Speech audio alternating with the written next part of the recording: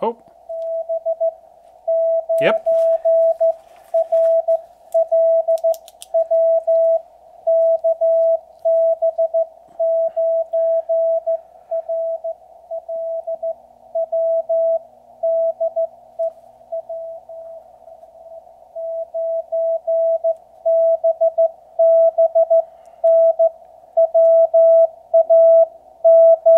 WA9BBN.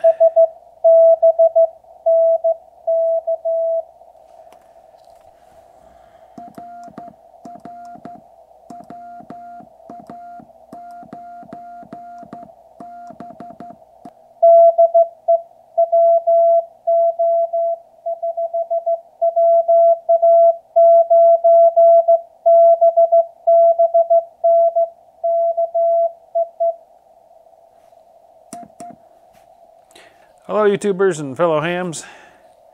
Well, this is my promised review of the QRP Labs QCX transceiver kit. Now, if you were interested in watching me build this kit, then down below in the description will be a link to the build video where I start from scratch and completely build the kit. So go watch that if you want to see that after this one. Watch this one first, or watch that one first, whichever. Anyway, what do we have here? We have a single band QRP transceiver with a lot of features and a few extra bonuses. It is a 3 to 5 watt transmitter that depends on your supply voltage from about 7 to 16 volts. And at about 14.5 volts, you'll get to 5 watts. Down at 7 or 8 volts, somewhere around there, it's going to be putting out around 3 watts or less, maybe around 2. So you can vary the output by how much voltage you run it with. You could run it off a 9-volt battery if that's all you had available, and probably get a good half hour to 40 minutes of operation, maybe a little bit longer. It's a very efficient radio. On receive, it's drawing about 70 milliamps or so of current, so that's not very much. On transmit, at 13.6 volts, putting out about 4.5 watts, it was drawing about 600 milliamps. So it's a very efficient transmitter. And he gets that efficiency by using a Class E amplifier. I won't go into the details on what a Class E amplifier is. That's a whole nother video. But it's a very efficient amplifier. It's tricky to work with, but very efficient. My Yaesu FT817, for comparison, when it's transmitting at 5 watts, is drawing over an amp, about 1.2 amps or so. So this is an order of magnitude lighter on your battery when you're transmitting. It's only a single band. You buy the kit per band. And he has versions for 80, 60, 40, 30, 20, or 17 meters. So you buy the kit for the band you want to operate. What other features? A very narrow filter on the receive, a 200 hertz CW filter. That's great if there's adjoining stations. You can hear the station, just the station you want to hear. There's somebody there. You can hear where they're strongest. Oh, now he stops. But you get a little ways off and you can hardly hear them. So adjacent stations, you'll be able to more easily copy just one or the other. So that's a really nice filter. And it sounds pretty good. There's another one.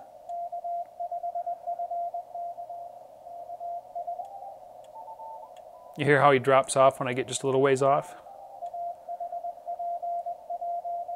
Now the thing you have to be careful of when you're operating it is you have to tune slowly, because you could very easily go by somebody if they were sending slow and never know they were there because of that narrow filter.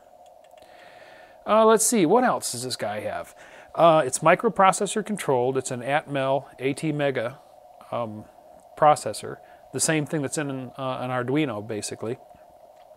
Nice digital display here, 2-line display. Built-in CW decoder, which is hearing noise spikes right now and just confused. What else do we have in this guy? Most of the standard features you'd expect. A and B VFOs, split operation, receiver incremental tuning. Yeah, overall it's a pretty standard trail-friendly radio. The kit comes with just the bare board. I put it in this little plastic shell to make it a little easier to play with, a little safer to play with. I didn't have to want to worry about damaging the components. And I carved out the front of the shell so I could put that together, and a little bit safer to put in a backpack. It would be difficult to come up with a case for this thing as it sits on the board. I'm going to see if I can show you what I'm going to talk about here. You can kind of see how the display is so far up off the board. You would need an enclosure that is going to come out at this clearance and then drop down to a lower clearance for the main board because the knobs and controls are there. It'd be kind of difficult to come up with something that would fit it as it is on the board.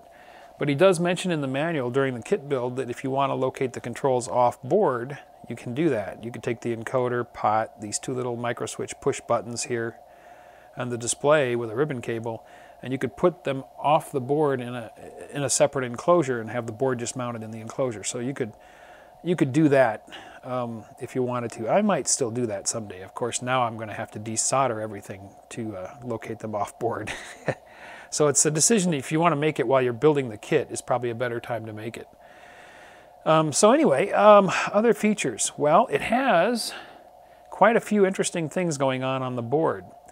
Aligning the radio, you did not really need any external test gear to align the radio. He routes signals on the board, uses the microprocessor as its own test gear, and all of the alignment procedures are done with signal routing on the board, so all you have to do is watch the display and make adjustments. And there were only 4 adjustments to make, so it was a very easy and quick alignment. Since he's got a microprocessor in there, he built in software a lot of extra goodies. It has test gear.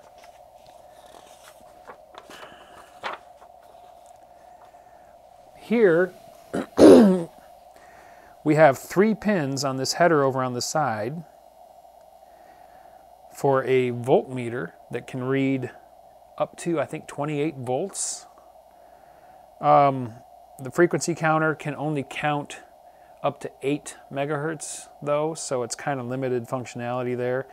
And these inputs go right into the microprocessor, so you'd have to be really, really, really, really careful on your inputs. If you shorted them or got a static discharge or put too high a voltage in, you'd damage the microprocessor. So yeah, it's got a frequency counter and a DVM, and there might be some use there, but I'd really be kind of too scared to use them. I wouldn't want to blow the chip. The other thing that it's got, sorry, that's RF power input measurement. I'm not sure how that works. Frequency counter's over here. The other thing it's got is a signal generator. Now that I find pretty useful. And there are 2 solder pads here on the board for the signal generator output. Now they are, one of them's 90 degrees out of phase from the other, but they're basically the same output. What they're doing is he's using this chip, which is an FST 3253. It has 2 clock outputs, and he turns those on and sets them to a frequency. So one of these outputs becomes a square wave at the frequency you set. And it'll go from a really low frequency, I think it's in the kilohertz range, all the way up to 200 megahertz selectable. Now that's kind of nice, having a signal source handy. I'm going to use that here at the bench off and on, because this is going to be more stable than my old Heathkit generator. It's a square wave and you can't modulate it, but it is a signal source, which could be handy. Again, these are direct pins to this chip, and this is a surface mount chip, so you'd have to be really careful how you treat those. If you short them out, you could damage this chip. If you feed a DC voltage into them, you could damage this chip. And this is a surface mount chip, so if you damage this, unless you have surface mount capabilities, you've bricked your radio. So what I did to make use of these, on mine, the pins are not there. Now I can't show it to you because I've got this mounted in the shell, but down here on the bottom of the shell, you'll see an RCA connector. So what I did was, let me grab a piece of scratch paper, and I'll draw you a picture. Okay, so here's the pin from the chip, all right? Instead of connecting to this for the output of the frequency counter, I took it and I ran it through a 47 picofarad capacitor and a 1K resistor,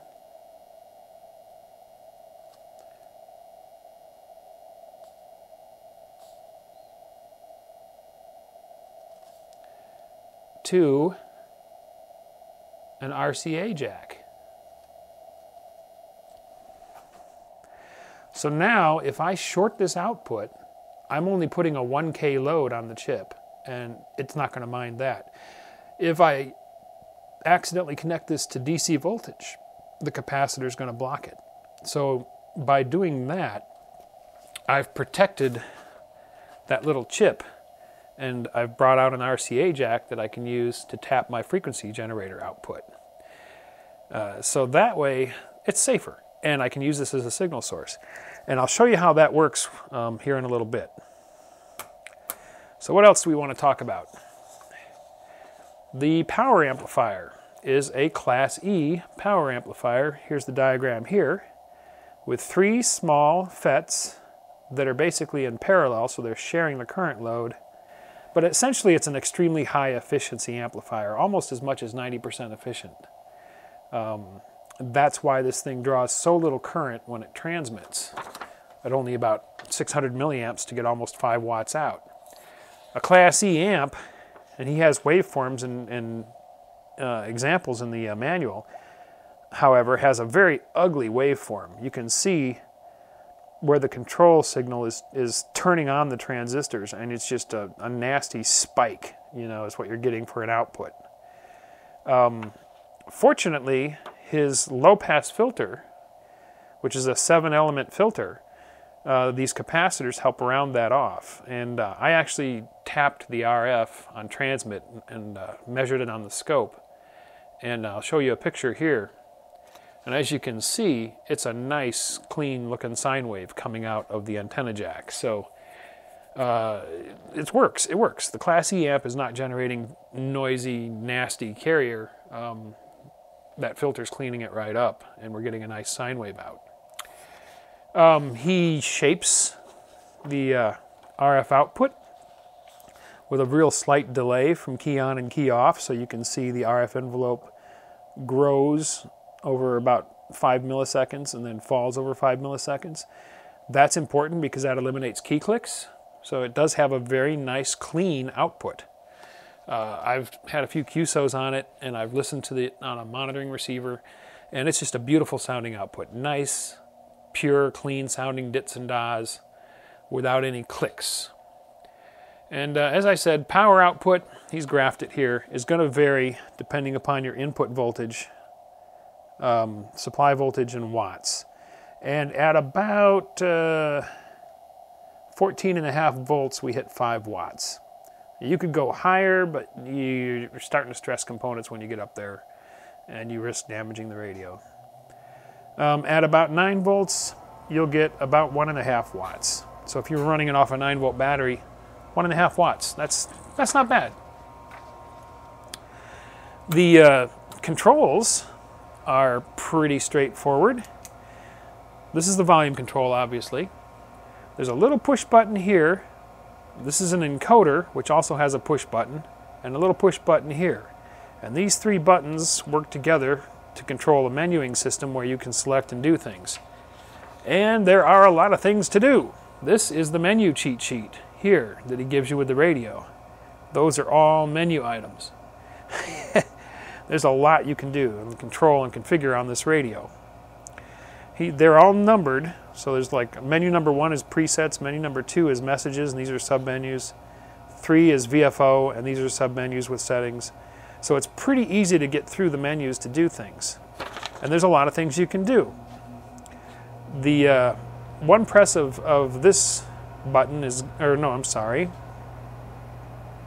Each button has 3 functions. There's a single press function, a double press function, and a long press function. So if I hit it with a single click, like in this one, it's going to set the keyer speed. So if I hit 1 click, it brings up speed equal, and I can set the keyer speed with the encoder.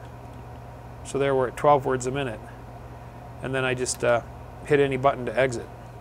A long press will take me into the menu system, which is where I wanted to go, where you can select which menu you want, messages, VFO, keyer, decoder, it has a CW decoder, beacon mode, which has also got whisper capabilities, other that has various internal tweaks, double click delay time for a double tap on the buttons, whether or not you want it to show a battery indicator and what the high and low thresholds are for that battery indicator, the style of cursor, underline or flashing block, and an S meter, and the step value for the S meter plus a reset is in there. Now the S meter seems to tap off the decoded audio signal. I discovered when I was monitoring a station that when I turned down the volume, the S meter dropped back. So I think he's just using the audio signal for the S meter. But that's okay. It's not an accurate S meter. It's just kind of a relative signal strength. There is then an alignment menu, which has all kinds of configuration options in there for the radio, and test equipment, where you can turn on the digital voltmeter, frequency counter, signal generator, RF power meter, or which I think requires an external sensor, or audio level meter. So the most interesting thing in the test equipment for me is the signal generator. In fact, let me show that to you now. I'm going to enter into that menu. I'm going to go to the signal generator, and I'm going to turn on my 2-meter radio over here. Pardon me while I lean into the shot.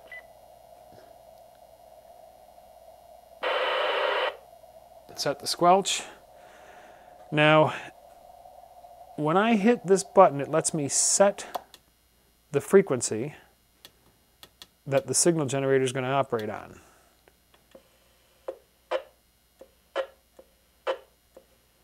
And you can hear that I'm breaking the squelch on my 2-meter radio over there. Its antenna is about 8 feet away in the other room. And without anything even hooked up to the output, I'm generating enough of a carrier to break the squelch on that 2-meter radio. So that's kind of cool. Like I said, it's a square wave output from the chip, but it gets rounded by my little capacitor resistor insertion. I get a pretty close to a sine wave out of it, but it'll be very harmonic rich.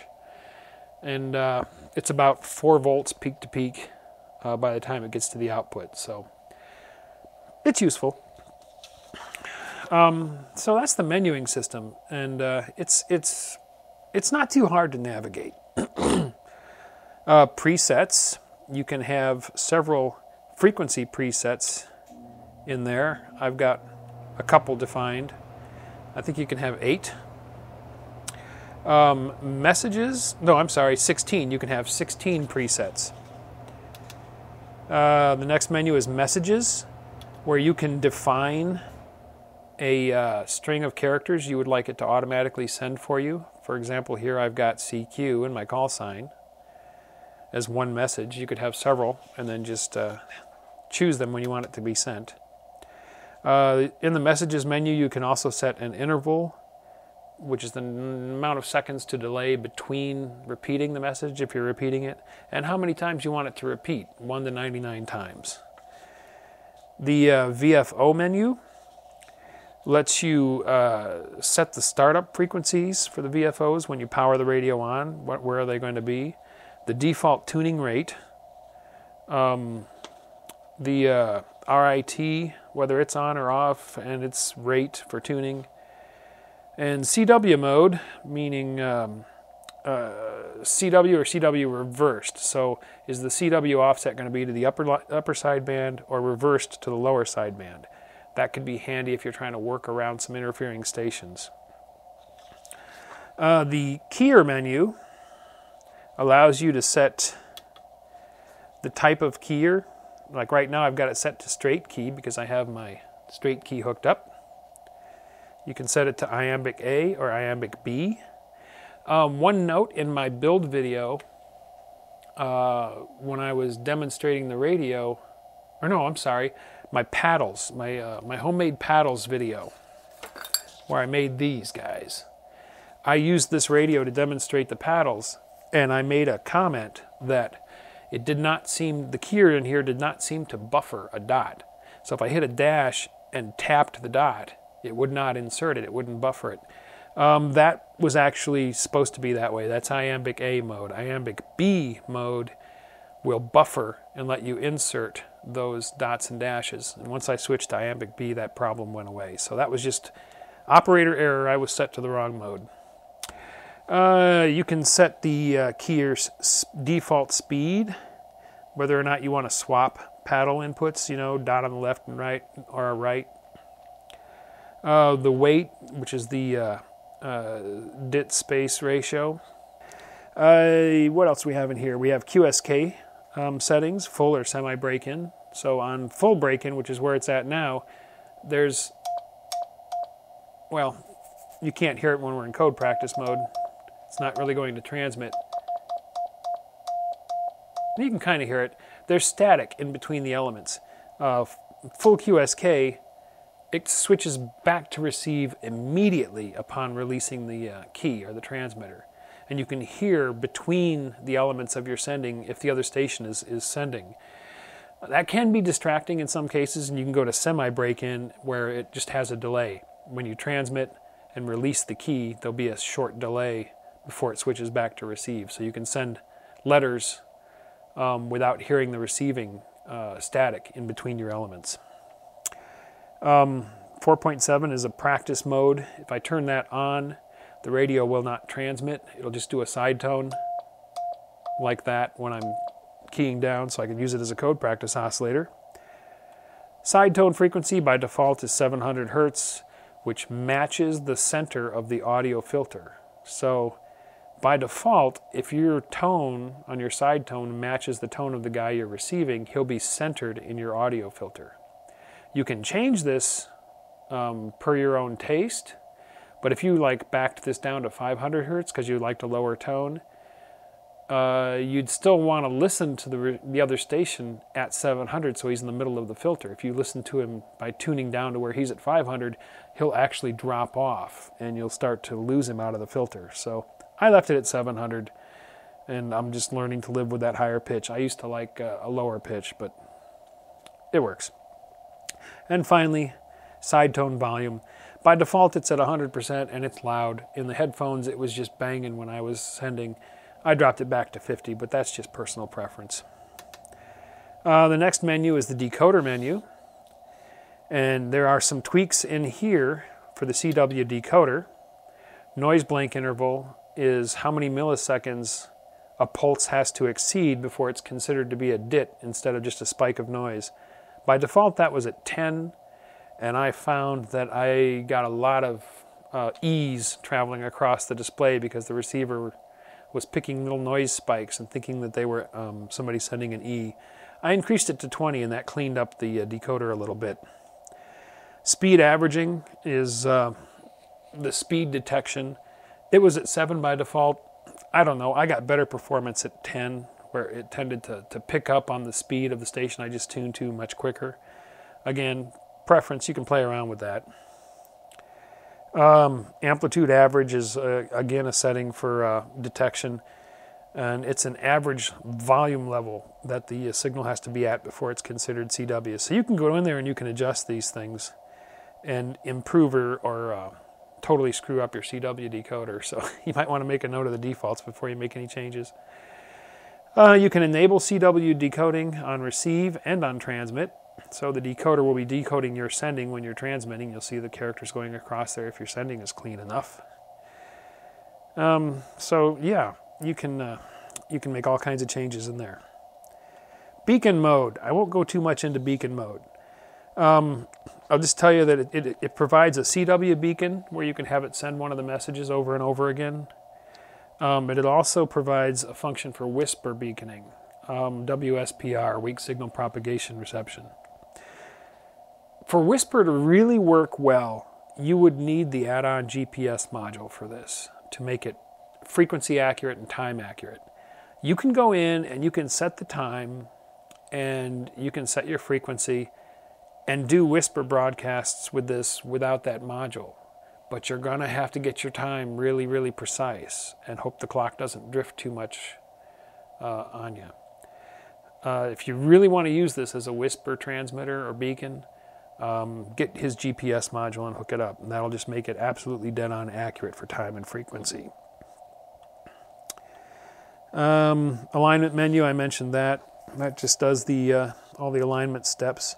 One note in here, in the alignment menu, item 8.5, reference frequency. Okay, there's two crystal oscillators on here, a 20 and a 27 megahertz oscillator. This is telling the you're telling the microprocessor this is the actual frequency of the 27 megahertz oscillator. The crystal's marked 27 megahertz, but oscillators are never exactly dead on. And the radio is going to use this reference oscillator for the frequency synthesizer. So measuring that crystal oscillator with an accurate frequency counter and putting its actual frequency in here will allow the microprocessor to accurately display your transmit frequency.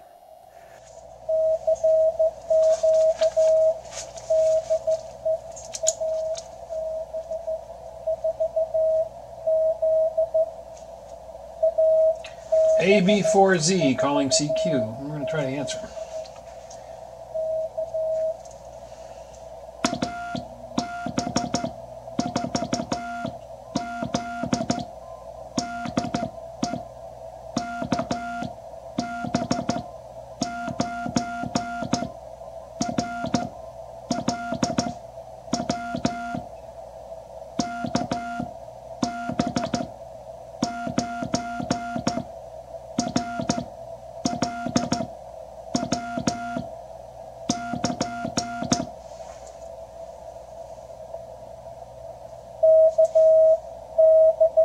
Yay!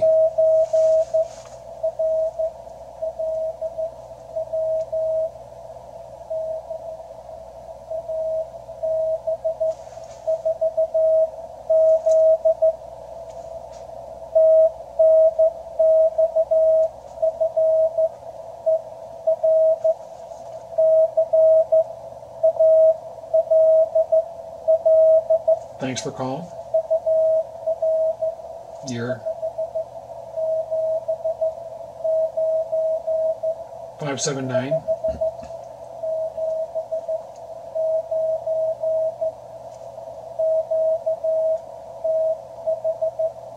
QTH North Carolina.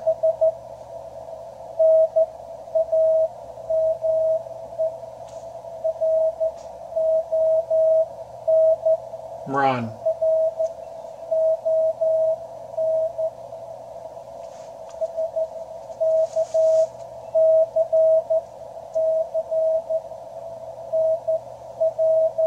SKCC number 1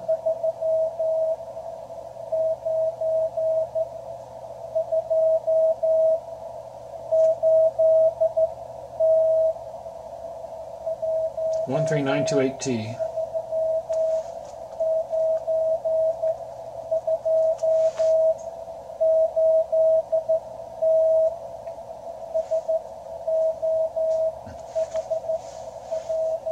That's his SKCC number, 13928T.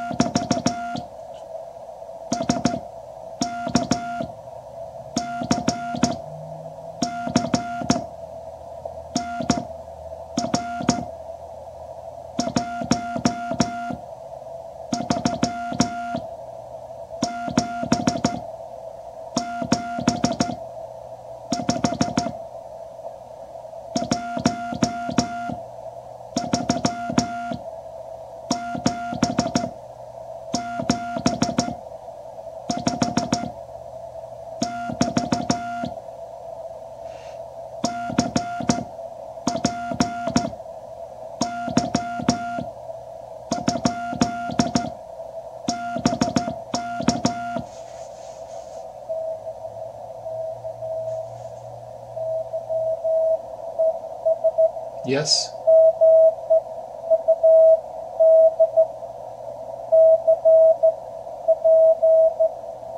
Good copy.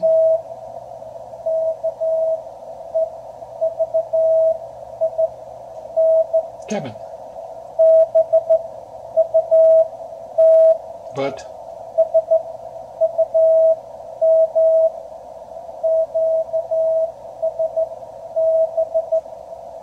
QSB.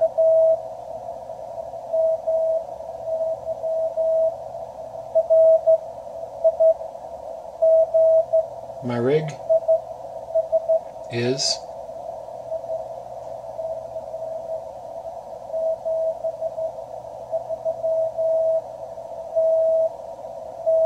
IC 7300 and antenna.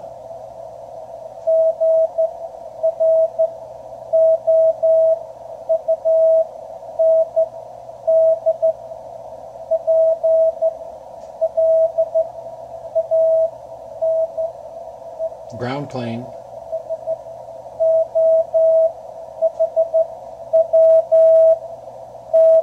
IOSWK.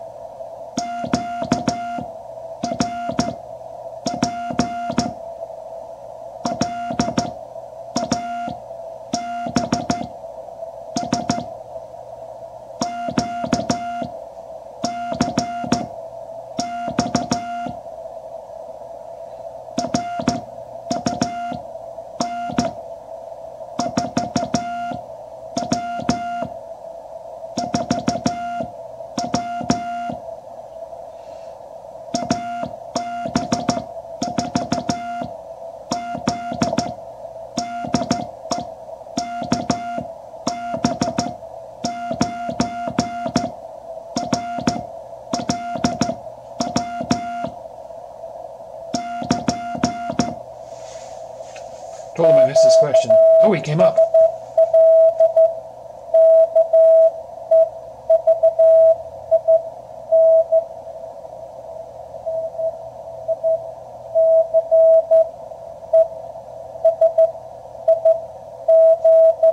Nice signal for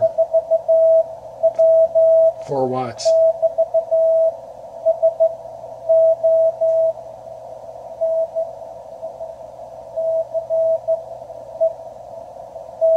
Nice.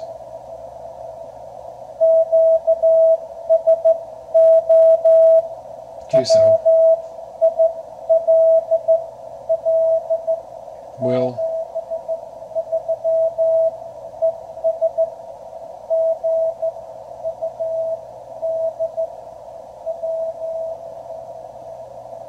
Oh, he's faded out again. There it comes.